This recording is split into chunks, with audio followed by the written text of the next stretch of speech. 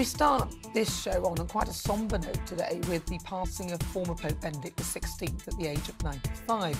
As a cardinal charged with enforcing doctrinal purity, Benedict was given the nickname God's Rottweiler for his uncompromising views, and he was the first pope to step down in centuries because of ailing health in 2013. Tributes have been pouring in from around the world, and people have gathered in St. Peter's Square in Rome to pay their respects.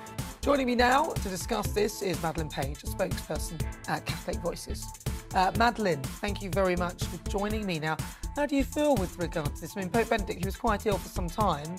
He has passed away. It's a very sad moment for the Church. He's done very well. He's 95. And he's had a great impact on many, many Catholics, as we've seen in all the tributes that have come in. So it's a very sad moment. It's a moment when we can all unite in prayer for him, as our Cardinal was saying earlier today as well. It's a sad moment, but one when we can hopefully reflect and use his legacy now to move forward. Now, what did he mean to the Catholic community?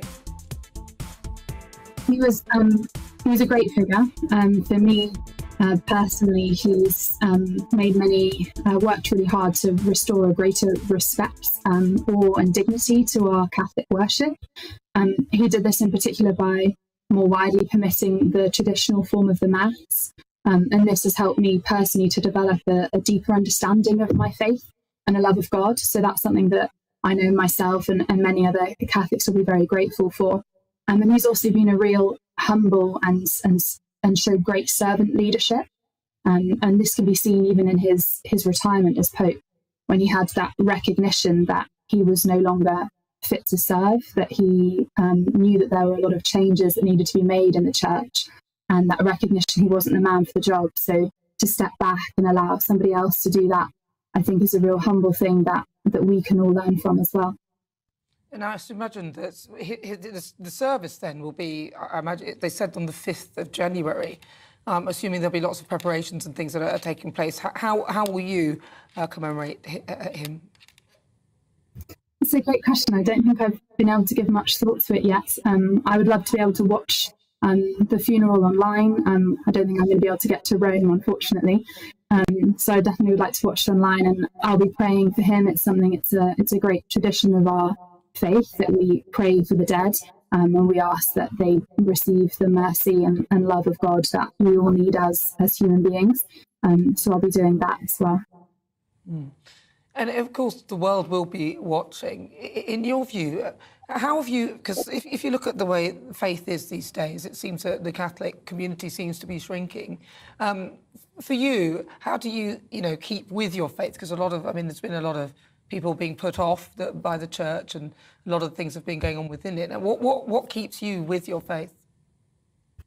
I think knowing that it's the truth, that what I and my friends and the whole Catholic community stand by, I really believe that is the truth, that we are living, be it both in terms of the teachings of the Church and then also with our faith. And I'm really privileged to have some amazing Catholic friends and be part of a really wonderful traditional Catholic community that really helps support each other. I'm not sure I would agree that it's diminishing. I think in some ways it may appear like that, but actually what we've seen has been a greater move towards what I would say is sort of authentic Catholicism, especially through COVID and through some restrictions that we experienced on our worship. I think it's really meant that for many of us, we've become even stronger in that seeing something or the possibility of something being taken away. It's, they say you don't know how much you love something until it's gone. And I think that's something that we experienced very profoundly over the last couple of years. So that's definitely, certainly for me anyway, made me want to not waste any opportunity. He was an incredible man really, and he was quite ill for quite some time. Did this come as a surprise to the community? I mean, he's very old. I think it was a surprise. Obviously, it's always a matter of when, not if. I think, Pope Francis said just on, I think it was on Wednesday, asking us to pray for him and that he really wasn't in a good state of health. So I don't think it's, you know, as you say, he was an elderly man. I don't think it comes as a surprise, but that doesn't mean that it doesn't, you know, it's not felt anymore deeply by the church. And I know his loss will be felt by many for many different reasons. And it wasn't that long ago that he was here in the UK. He made the first ever state papal visit back in 2010. You know, the streets of London were filled with Catholics welcoming him. So I think for many people as well, that loss will be felt knowing that he was here only 12 years ago. Madeline, for you then, obviously this man has left an incredible legacy. For you, what does your faith mean to you personally?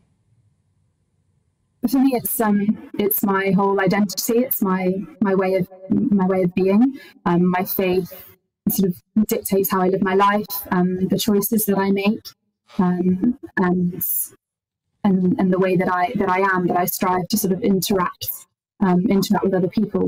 We're called to be to love Christ and to love others as Christ loved us. So that flows through in hopefully in the choices that I make, in the way that I advocate for people from conception right the way through to natural death, for example.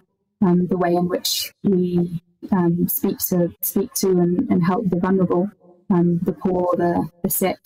I think it's really how we as society should flourish if we live an authentic Catholic life. Well, Madeline, listen, it's been very lovely to talk to you. Thank you for sharing your thoughts. That's Madeline Page. She's a spokesperson for the Catholic Voices.